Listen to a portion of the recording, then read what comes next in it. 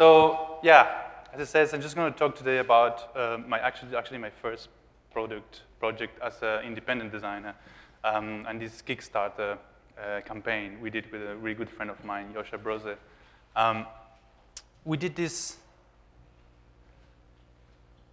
campaign because we've been working for design studios for many years, and we got a bit, we wanted to do something on our own and launch our own design studios and projects. So we thought we really like to design something, and then both being a little bit bored of how usually the design process works. We were a bit tired of the long times and the many people who is involved between the design process, the production, and the distribution.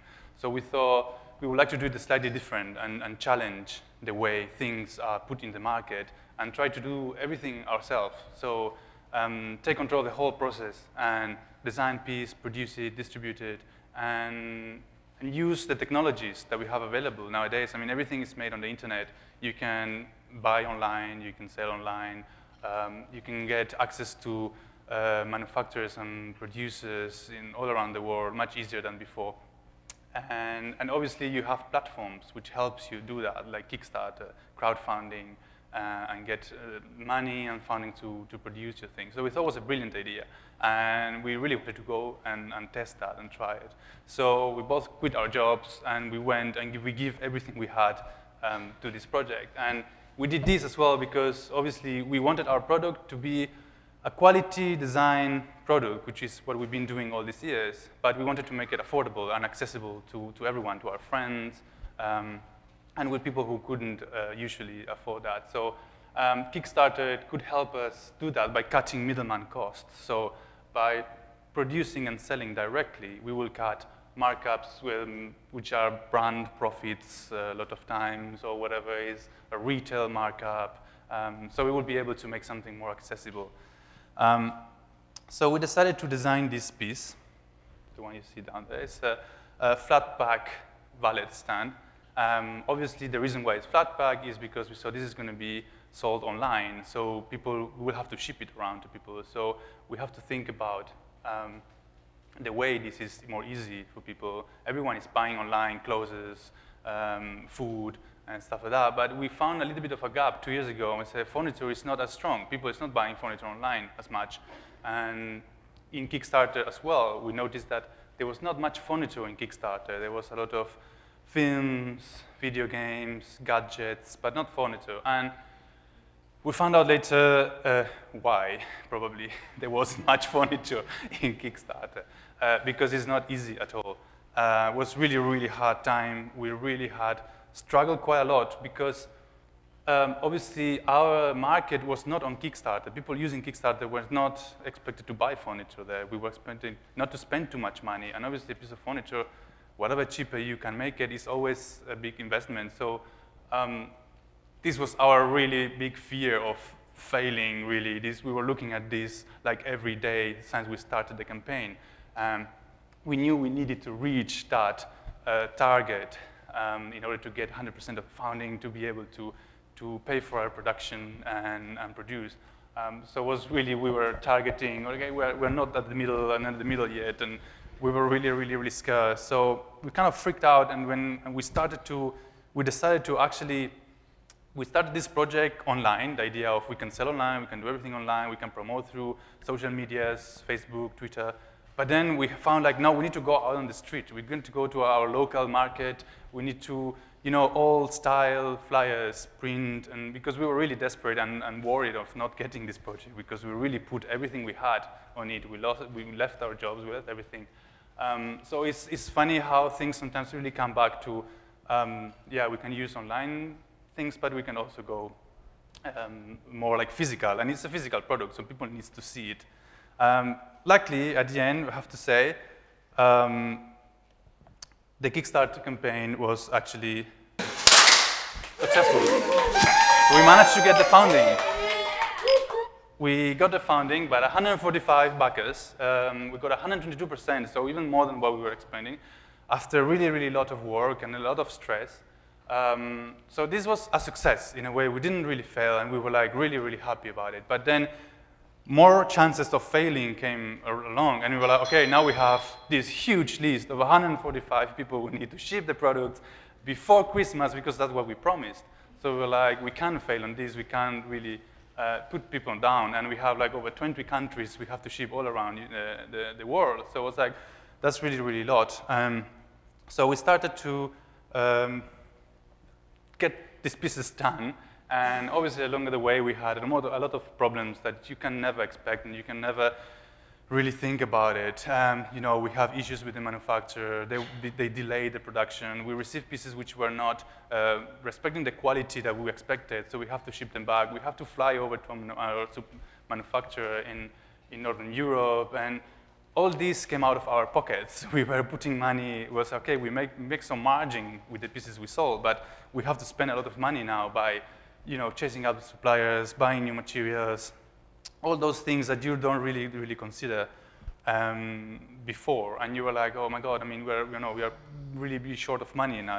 And so finally, we received all these boxes. And as I said before, we were doing everything ourselves. And I mean, we were just two designers. We never done business before. We never done distribution before. We didn't knew how it works. So we were really learning about it every day, learning how to distribute stuff, how to deal with a lot of different people. So it was really a lot of stressing work. But after all, this paid off as well. So although we knew we were late, I mean, we failed to deliver the pieces before Christmas as we promised. We were 3 months late.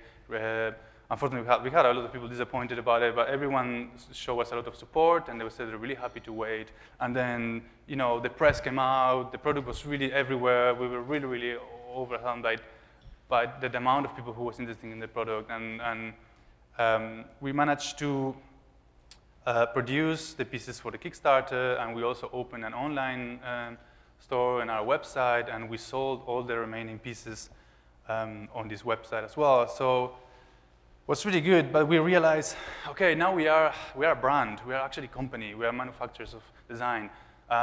We make our brand called Matteo Fogale, and obviously you need to be competitive with all the other brands that are out there. Otherwise, that would be it. So we couldn't really push forward. So we again invested that money we had into taking part of fairs around the world, exhibitions, everything, because everything that you could promote your brand is really important. But that's basically really all our money was just like flying away as quick as it came in. So at the end we found out in a situation which was quite hard, because that money that was going into investing in the brand was supposed to go into investing in the next production of the second batch of products to carry on, basically, because it's really like a domino effect. If you stop at some point, then you don't. So we did sell all the products. We did completely sold out of the stuff we produced. But we not only finished the products, we also finished the money. So in a way, we found ourselves, okay, so what's next? I mean, we are almost at the same point of the starting point. So we don't have fundings, we don't have products. And unfortunately, we didn't have anything to back us up. I mean, we spent a year, because it really took us a whole year to do the product without a job apart from this. We still have to pay our rent. So unfortunately, we couldn't be able to pay for a second batch production. So now we have to really slow down. We stop selling the products online. We're trying to make that approach of made-to-order project, but this is not really what we wanted, because a made-to-order product always going to cost more money to produce, because we're making one by one, probably made locally or made in the...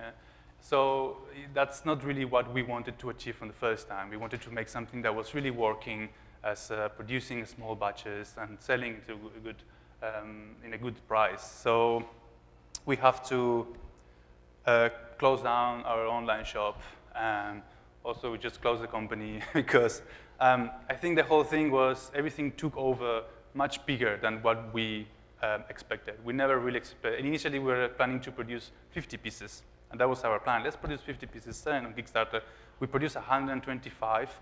plus all the accessories, so about 300 products, which was much more bigger than what we planned. And unfortunately, I think none of us were really businessmen, or we didn't really know how to run a business. And we found that we needed a help, or we needed support. So I think now we will see if we find someone who wants to invest in business, or go probably again into the more traditional way of selling your design to someone to manufacture.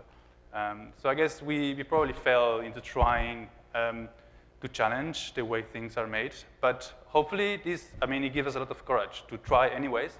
And we will try again, and we will keep doing. I have a new studio now with Leticia, and we are making our own things. And we just learn from our mistakes, and we learn from not just mistakes, but also we learn to get better every time. So yeah, I think I'm in the 2 minutes.